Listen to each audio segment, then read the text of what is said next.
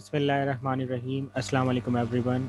In this video tutorial we are going to learn how to push data onto stake, that is how to store data onto stake, or how to retrieve, that means how to pop data from the stake. The pop is the word which is used to retrieve, right, which is used for retrieving data from stake, and push is push is a word which is used to uh, explain uh, sending word, right? So push and pop are two keywords and two important statements of 8086 microprocessor, right? uh, Push ax is a statement which is used to store the value of ax on a stake, right? As I told you, store data onto stake. That means we are sending the value of ax, whatever the value of ax, right? Ax is a 16-bit register, so 16-bit value will be pushed onto stake. And remember, stake will always store information in word format. I have already explained you stake, so this tutorial is very easy to understand. If you haven't followed that tutorial, I will suggest please go and watch the tutorial on stake itself, because in this video tutorial we are just learning how to push the values onto stake. And we have also learned whatever the value which is pushed last time, it will be on the very top, right? If it is the stake, right? If it is a stake, stake is like what, a bucket, right? So if it is the last value, so it will be coming out very first, right? If we have pushed another value, it will be stored on the top of it.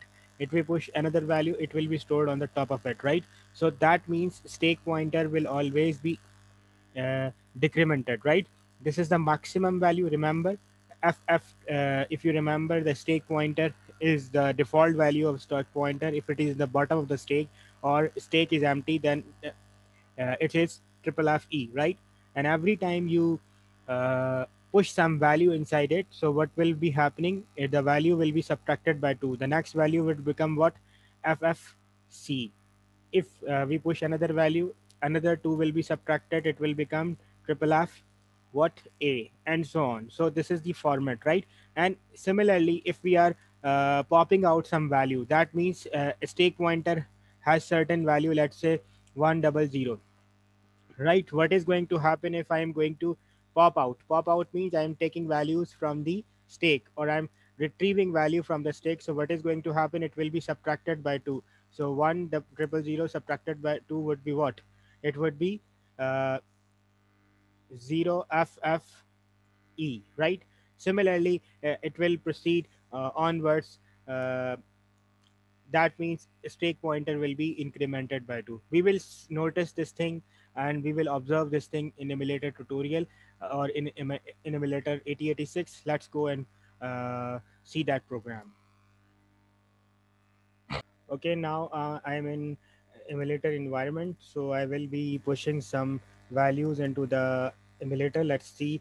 Let's say first of all we put some value in ax value is, let's say, 1234 hex, and we take another value, let's say move dx is equal to 0f544, right?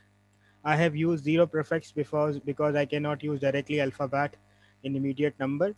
And then what I'm doing, I'm gonna push this value. Okay, before pushing, let's simulate this program and see what are the result. It's quite easy. If I run it, single step ax will be 1234. Another single step bx would be what? f454, right? So this is very simple program. But how to observe the stake? For stake, there is a button of stake. I hope you can see that stake, and this is the stake. And as I told you, stake will always be starting from the bottom, right? So you can see that this is the logical address. Let me highlight it for you.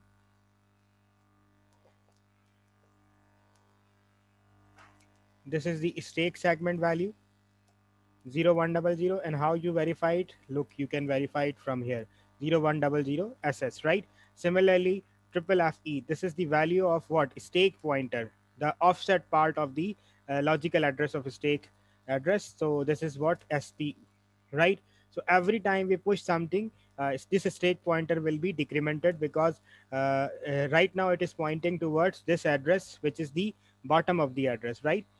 this specific address is what, this specific location is what, bottom of the address. So whenever we gonna push some value, next value will come up here, the next value will come up here, and so on. So stake pointer will be decrementing.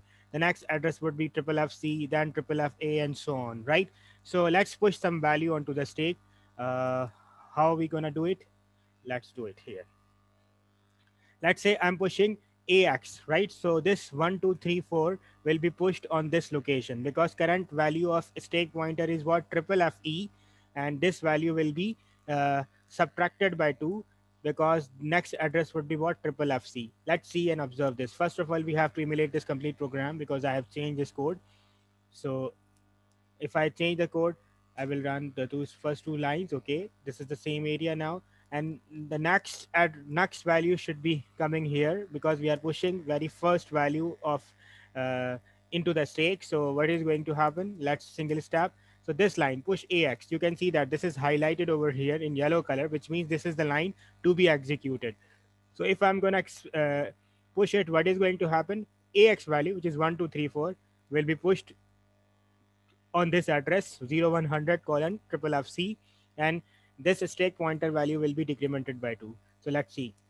I hope you can see that 1234 is pushed into this location. This is the address, and this address is shown by stake pointer. Okay, this is the way you can actually push it. You can also take out the values. Okay, let's push some other value. Let's say I'm pushing also px. I will be pushing the next value of px, and then I will pop out. That means I will retrieve the value from the stake, and this time I'm retrieving the value into some other register, let's say cx. So let's see what is going to happen. uh, First of all, I have to execute this program complete. Okay, so first line I'm going to execute. 1234 is moved in AX. The next line is F454 should be moved in BX. Yes, correct. The next line we are pushing into a stake, and we are pushing the register AX, right? Push AX. So let's execute it. We can see that 1234 is loaded here. Stake pointer is pointing to this blue area, and furthermore you can see that stake pointer value has changed, F triple FC. The next instruction, we are again pushing a value, let's say BX. So BX value is F454, so it should be coming over here. This is location, and the address of the stake pointer should be triple FA. Let's see. Yes, F454 is pushed, and stake pointer is further decremented by 2. Triple FA has become its value. And now what we are doing, the next statement, we are popping out the value from the stake. That means we are taking the value from the stake. So last value which is pushed into the stake is what? F454. And stake pointer is pointing what? Triple FA. So if I'm going to take out this value, what is going to happen? Stake pointer will increment it by 2. That means it will switch back to the previous location, which is triple FC. And furthermore, this F454, which we are popping out, which we are taking out from the stake, it will go to the CX register because this time destination operand of the pop instruction is what? CX. So let's see if it is going to happen or not. Look, you can see that the blue area is shifted back 1234, and the value of CX is F454.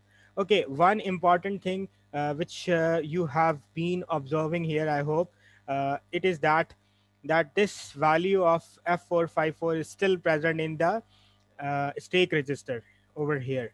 Actually, it has been removed, right? But uh, due to this is an emulator, we are not running the program directly in the hardware of 8086. Otherwise, it would have been empty, right? Furthermore, if I will push some other value, definitely it will be overwritten. But the point to be noted, or point to be understanding, that you have pop out that value, and that value had already gone to the CX register, right? That we wanted to observe here. I hope in this tutorial we have learned how to access stake in emulator 8086, and how to push the values onto the stake, and how to take out the values from the stake. Still, if you have any confusion or queries regarding this program or this mechanism, you can post your queries and confusions in comment section. Thank you so much for listening.